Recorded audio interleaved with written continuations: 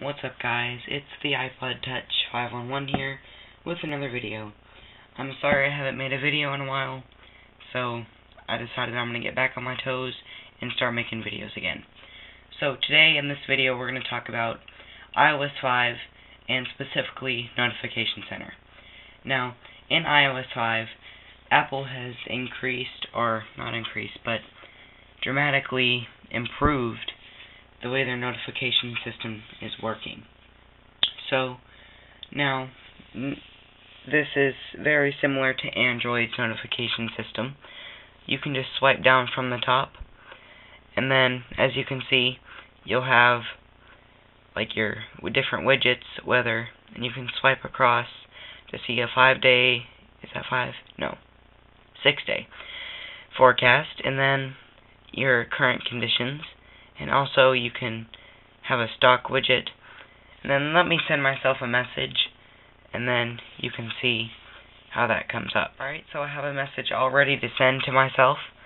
Now I'm going to go ahead and click send.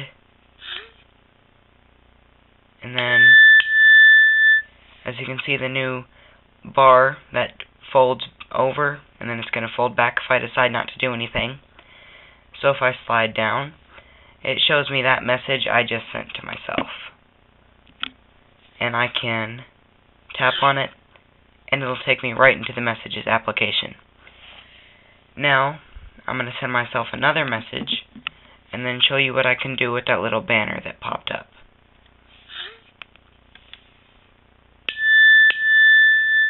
I can also tap on the banner, and it'll take me right into that Messages app.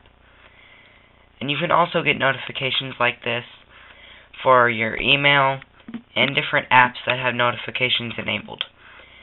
And in settings, you have the notification menu, and you have full control of what type of apps you want to do what. Like, I can have in FaceTime, I can have it to be a notification, like what type, like an alert, a banner like I showed you, and just not anything. Now, the alert is like the old type of iOS notifications that you had to do something with right then and there. You can also choose if you want it to badge the app's icon and view it in your lock screen. So now I'm going to go ahead and show you what it's like if you get a message while you're in your lock screen.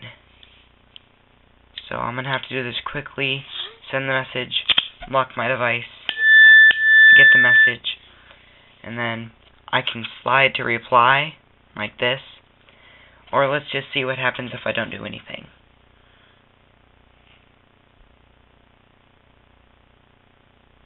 So now that my screen went off, I can, well, that didn't work out. Let's try to send more than one.